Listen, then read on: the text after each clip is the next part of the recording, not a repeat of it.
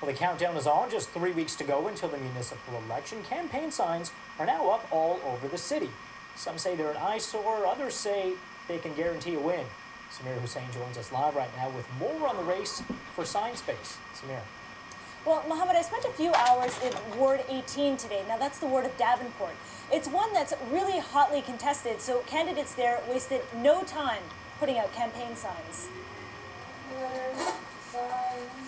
After catching a few hours of rest, the Bias campaign is hitting the streets again.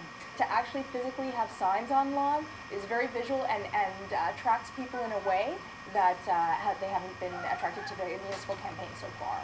She was like other candidates across the GTA who were putting up campaign signs just as soon as they could. What every campaign wants to do is establish a presence early, and then we'll continue to build the numbers as the rest of the campaign goes by.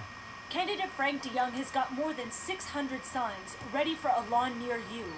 One of his volunteers spent all morning delicately navigating the streets. So if you're not competitive in the sign war, it gives a really close indicator of how much support you have.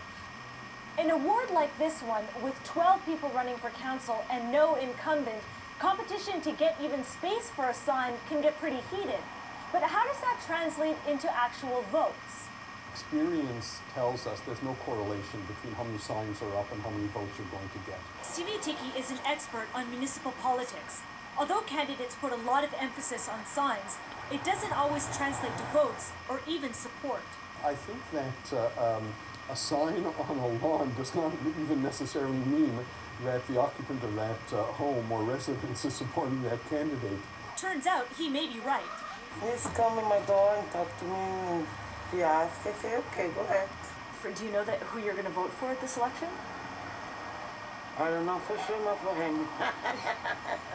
Well, you know, and the challenge is for those candidates that are running for municipal council is they don't really have that many options in terms of trying to get their name out. So we can expect for the next few weeks on the streets of wards like Davenport, they will be littered with campaign signs. Reporting live from downtown Toronto, I'm Samira Hussain. All right, thank you, Samira.